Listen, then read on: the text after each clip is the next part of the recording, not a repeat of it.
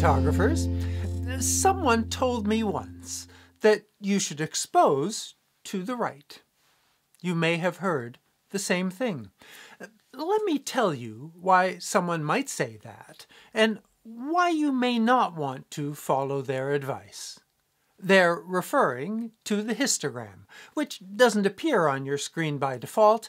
It may appear when you press the disp or display key, or you may have to find a settings menu option to activate it. The histogram indicates the brightness level from left to right. Left is the dark side. The up and down axis shows the number of pixels at that level. Peaks on the left indicate a dark image, on the right a bright image. And the histogram can help you judge your exposure with more detail than the meter provides. An ideal histogram is centered, like this one. And the theory behind the expose to the right idea is that brighter, better exposed pixels contain more information than dark ones. That's true. And in the digital world, more data is a good thing. Well, yes and no, as not all scenes nor all sensors suffer the effects of low exposure, and getting to the right may create other unwanted side effects. And of course, one rule simply can't work for all situations and, well, you know, rules were made to be broken. I'm going to start with a quick exposure refresher. Use the links in the description to skip ahead. Let's configure the tools and find the ways to determine if an image is properly exposed. That starts with the meter, and on most cameras that won't appear until you select manual mode for aperture and shutter and turn off auto ISO. On some cameras it's a linear display, on others it's a numerical one. When the meter is 0 or points to 0, the image is properly exposed, according to the camera's computer anyway. The camera has several meter options. The most commonly used one to judge the overall exposure of a scene is called matrix metering. Alternatives are center weighted to expose the center properly when it's surrounded by a brighter or darker areas, and spot when you want a specific object in the scene exposed properly. This Nikon also has a highlight weighted option. My usual approach is to set the aperture to achieve the depth of field I want. A larger aperture, which is a smaller f-stop, sorry, yes, that's confusing, will create a smaller depth of field for a blurred background, or vice versa. Smaller apertures will focus more of the scene. And then I set the shutter speed to capture the action. Slower shutter speeds like 15 will blur movement, faster like 500 will freeze action. And finally, to get a proper exposure, I set the ISO. Now just to digress here, I do usually use auto ISO, which would do that last step, setting the ISO automatically. So now this scene, according to the meter, is properly exposed. The centered histogram seems to agree. And now's a good time to repeat my "don't be a slave to the meter" mantra. You are not trying to please the meter with your settings. You're trying to create an image that tells a story, captures a moment, or sets a mood.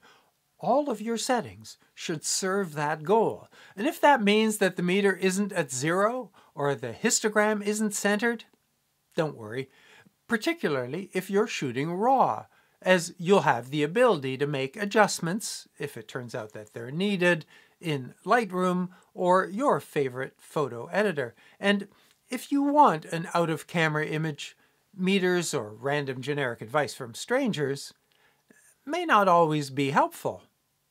There is one more tool, Highlight Alert, which flashes areas that are overexposed. Not all cameras have this. You'll have to turn it on in settings. And sometimes it's a feature that's only available while reviewing your images in playback. Now, the reason to pay attention to this one is that overexposed highlights are much more difficult to recover than underexposed shadows. When an image is overexposed, the alert looks like this. Let's return our ISO to a proper exposure. And that's my ideal version of this image. I could snap the shutter and take this directly to print from an out-of-camera JPEG. So what happens if we follow the expose to the right advice? First, which setting should we increase? Increasing the ISO might add noise.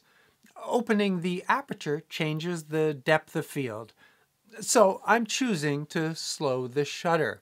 Now, hopefully that doesn't cause the image to blur, but that seems unlikely, particularly as I'm using a tripod. And of course, we could make slight adjustments to all three. Let's slow the shutter and watch the histogram shift right.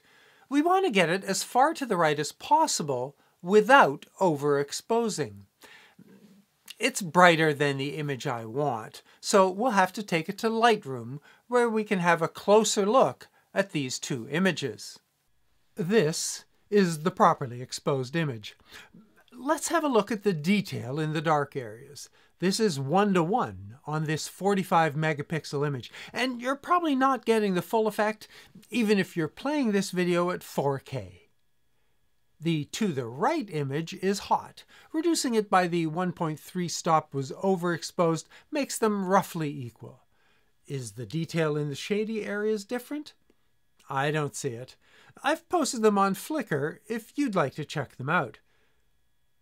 Would a larger change in shutter speed, like the 3 stops between these images, make a difference? I'm bumping the properly exposed image up a stop, and the other down 2 to match them up. Again, I don't see that the image which started out overexposed has any more or any cleaner detail.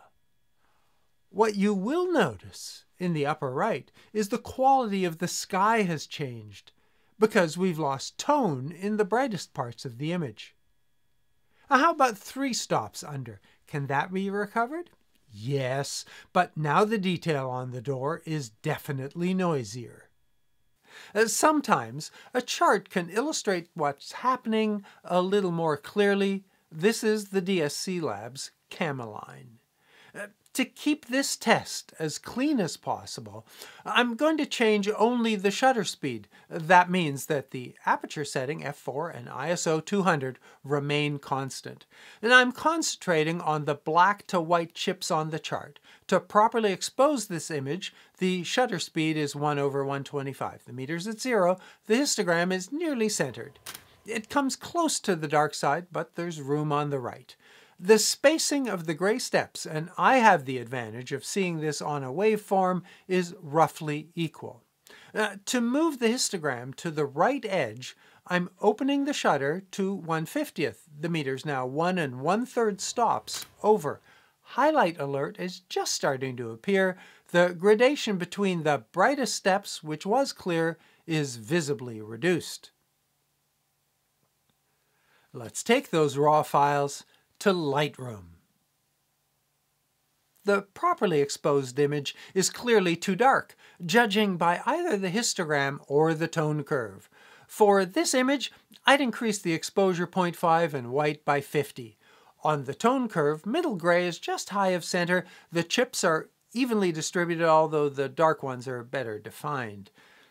The to the right image also needs work. Middle gray is too high, so I'm reducing the exposure 0.8, and then to release the crush in the lighter chips, I'm increasing white here also by 50. Now, the images, the tone curves, and the histograms are nearly identical. And the lesson here is that as long as you're shooting raw, both images are suitably exposed and can be adjusted to provide a good result. But let's push a little further. Let's set up a bracket that varies the exposure by 3 stops up and down. 3 stops down crushes the darkest chips, they're nearly all the same tone. And let's increase the exposure 3.5 stops, and the definition has returned. Bump up the whites 25, and we're back to more or less the same image, histogram, and tone curves. With 3 steps up, whites are clearly blown. Reduce the exposure 2.5 and the image gets back to normal, but the whitest chips lack any definition. They're gone. Although RAW files offer a lot of room for recovery, exposing to the right, can be worse than under. There's an audio analogy for this. With a digital recording, if the recording is too low, even by a considerable margin, it can be recovered to a good level with very little deterioration. However, if the levels are too high, either the sound will suffer from the crunchy compression applied by the camera's compressor or limiter, or just outright distortion, and neither of those can be undone. Audio is similar in another way. The decibel scale is logarithmic, just like f-stops. It takes 3 dB, decibels, to double the volume, just like it takes 3 clicks to increase 1 stop, doubling the amount of light. Images have the advantage of having 3 parameters, aperture, shutter, and ISO. Audio has just one, volume. ISO is to digital images what volume is to sound. It amplifies the captured signal. Now, I've done this with one camera, which one wasn't really important, because you need to do the same thing yourself. And the advantage of setting the exposure to your preference is that you've got an out-of-camera JPEG ready to go. While the advantage of going to the right may be marginally cleaner reproduction in the shadows, it comes at the expense of some dynamic compression in bright areas, a noisier overall image if you've used a higher ISO, a less than ideal aperture, or a shutter speed that's not optimal. If exposing to the right is something you'd like to explore, take a minute to determine how many stops you'd like to add, and then set up bracket mode to take the images further to the right. Here, continuous bracket requires burst mode. Now, not only will you be able to compare exactly between the 3 images, but you'll also have the out-of-camera image with the exposure that you prefer. The Nikon I'm using varies the shutter speed. The approach I prefer, check the EXIF to see what your camera is doing when you use exposure bracket. And if you're alternating between bracket and HDR, use the camera's user settings to record these two and switch quickly between them. I hope this helps. If you have relevant questions or civil comments, I will read and reply to them all. And I'm also happy to welcome new subscribers to my channel. It's mostly reviews, some tutorials like this. You will become a better photographer if you keep shooting until your battery is empty and your memory card is full. Thanks for watching.